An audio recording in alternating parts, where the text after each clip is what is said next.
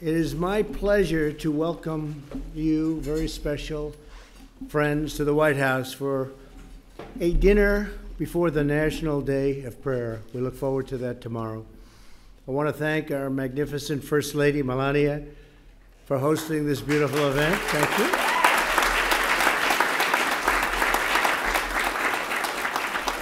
you. And we are also very honored to have with us our great Vice President, Mike Pence. Mike, how are you? And Second Lady Karen Pence, who works so hard and does such a great job. Thank you,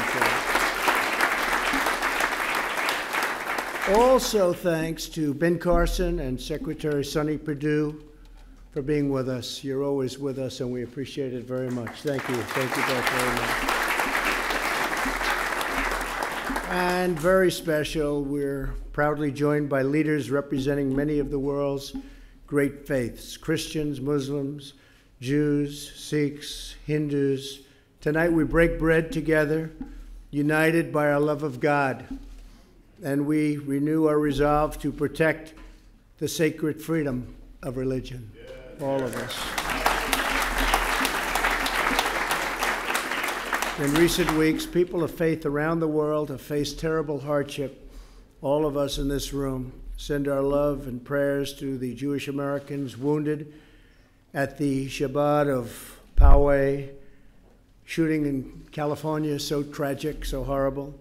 And our hearts break for the life of Laurie Gilbert Kay, who was so wickedly taken from us.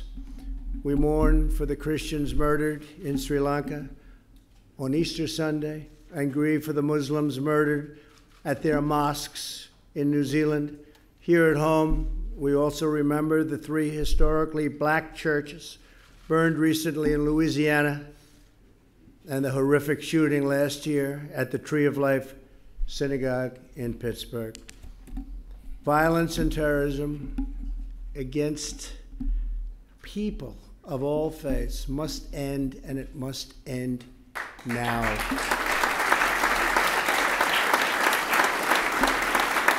All civilized nations must join together in this effort. In our own country, we must always protect the religious liberty enshrined in our Constitution and in our lives. In our lives, it's so important for us all. I'm thrilled to report that tomorrow the Senate will confirm the 100th federal judge to the court system. Under my administration, we're getting to a level where we're going to be breaking records with respect to the judiciary, which means a lot for the people in this room, because you were treated very poorly. But now with time, you'll see what happens.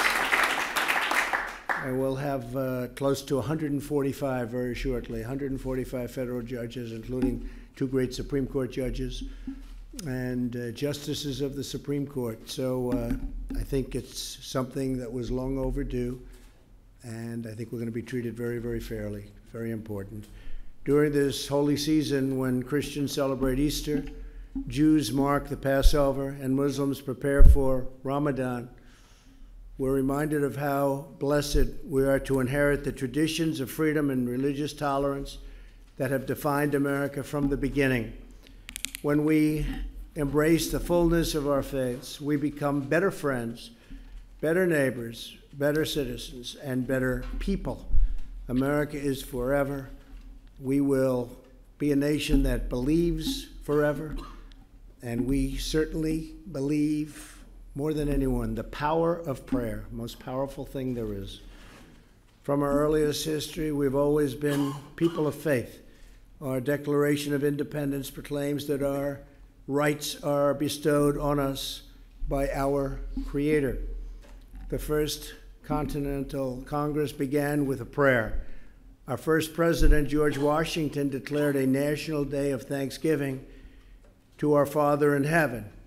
Each time we pledge allegiance to our flag, we say that we are one nation under God.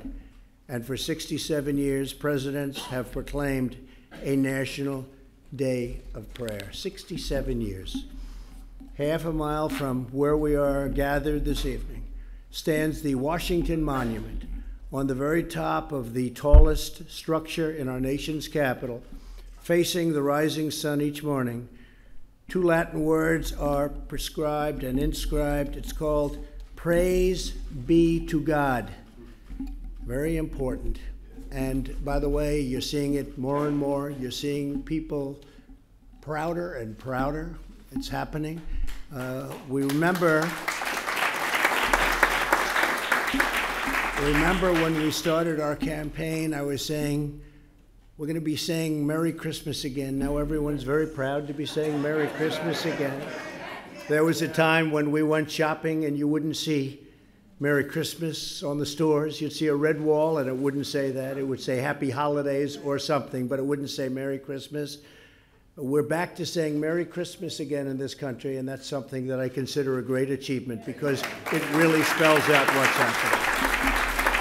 So tonight we praise God for our nation. We give thanks for his providence. We ask him to watch over and protect the lives of religious believers and the people of goodwill all over the world, and the people in this room who are so important to so many different religions. And we pray that he will continue to bless America with faith, freedom, and peace. So thank you for coming to the White House. It is a great honor for Melania and myself to be with you. Great for Mike and Karen and all of the wonderful representatives of our country, and you're the representatives of our faiths. And thank you very much. Very, very important day.